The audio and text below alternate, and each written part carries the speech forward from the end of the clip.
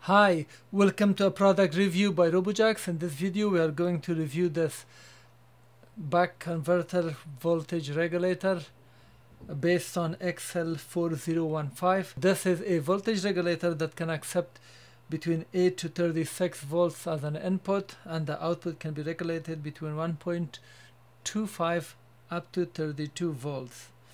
The maximum current that this can handle according to the datasheet is 5 ampere. So this is a voltage regulator and constant current, which you can set the voltage and the current of the output. Voltmeter here and also the ampere meter. So this shows the output voltage and this shows the current that is being output from the device. On this side we have a connector which you can put through the screw the wire for the input, which I put this, and also I've soldered this one for simplicity to show the input voltage. And then we have the output here, same thing, so you can connect your wires. This wire is not strong enough if you're using it for longer length, but for this short length that I'm using, it's okay. The voltage drop is very minimal. Two potentiometer are for selecting the output voltage and the constant current, so you can select constant current for the output for different purposes. Voltage converter based on XL4015 from XL Semiconductor. This module is sold like this with another piece at the top, so I just removed it so you can see. So the module has this screwdriver type terminal that you can insert the wire and tighten it. That's good. And also on this side, and when I put this here at the top also, so you can adjust it. There are holes for screwdrivers to open it or close it. So this is the output voltage and that's the current of output it shows.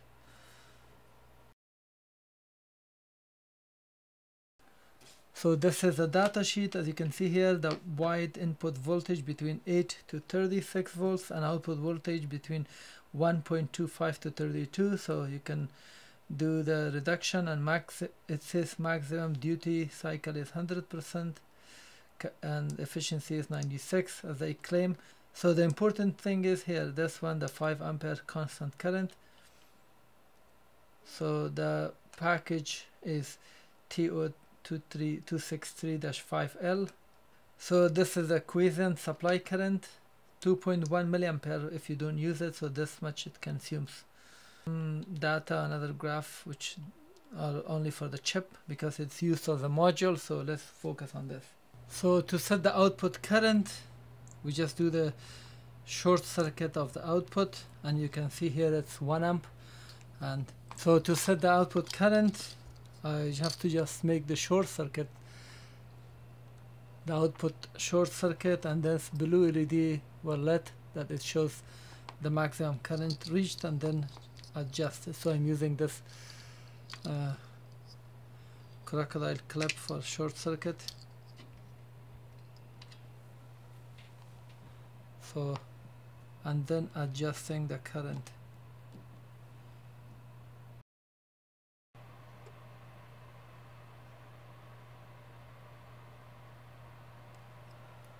So I set the current for 5 amp.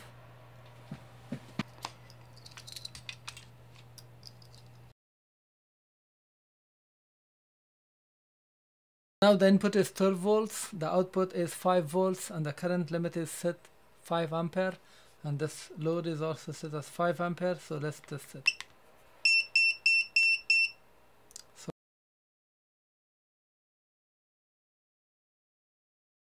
So let's make this 4.9. So this doesn't draw more. So that's good. So that one is running at 5 amp, 5 volts.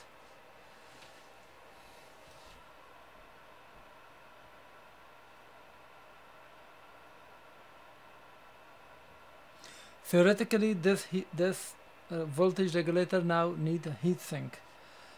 I do not believe that it can handle 5 ampere continuously for long period. Let's it's dropping more. If it drops around 0.3 volts, then that means it failed. This bottom is very hot, I cannot even touch it. Now this fan will interfere with this because it is cooling this down.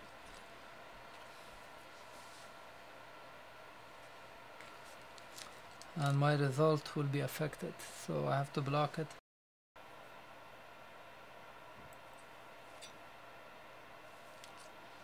Very hot, I can feel the heat even at these screws.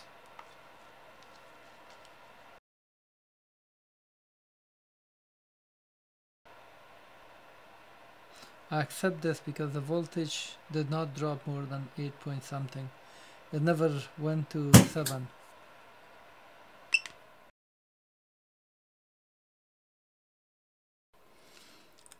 So now the input voltage is 12, the output is 3.3, and the current is 5 ampere. Let's try it. Because the input and output difference is huge, from 12 to 3, 9 volts difference. Now it should heat up quickly, and let's see if this voltage drops more and more. It shows that the system cannot handle that 5 ampere current. So if the voltage becomes 3 volts, that's troubling.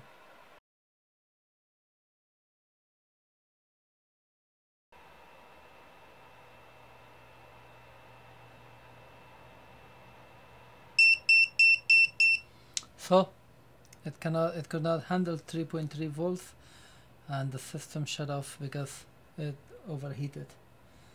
So 5 ampere 3.3 volts failed.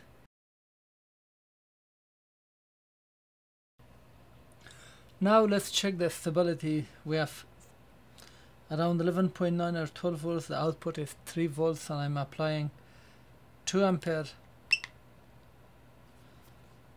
So now I'm reducing the voltage, the input voltage, and I want to see if the output is being affected, how much.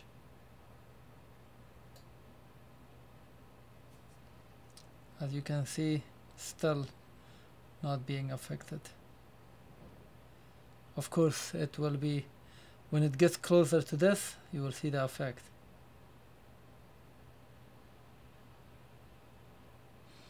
Okay, at 3.7 or at 4 it started affecting it, and 4.5 above, no change. So now let's go even higher. Put 20 volts, still the voltage is good. The voltage regulation is very good. Even at 30 volts the voltage is not being affected. I'm just going up and down. So conclusion is this, that this device can handle up to 5 ampere, the higher voltage of around 9 volts and 5 volts, but it became very hot if there is a ventilation or a fan to cool this, because there is no room, there is very small room for heatsink. If that's the case, if it gets cooled, it will be able to handle up to 5 ampere at 5 volts, but at 3.3 volts it got very hot. So 4 volts for sure this can handle it under most circumstances. So this is one of the best that you can get, because you can set the current limit also, and you can set the output voltage, and the maximum is up to 5 amp. So this is a good deal. I'm going to also provide the link to one of the store on eBay, which I have no affiliation with, and then you can search for other sellers and get this, or maybe you can get it from Amazon as well. So thank you for watching. Please thumb up the video, please subscribe so you can get updates of my upcoming videos, and if you have any questions or comment, please post it at the comment section. I will try to answer it, and take care.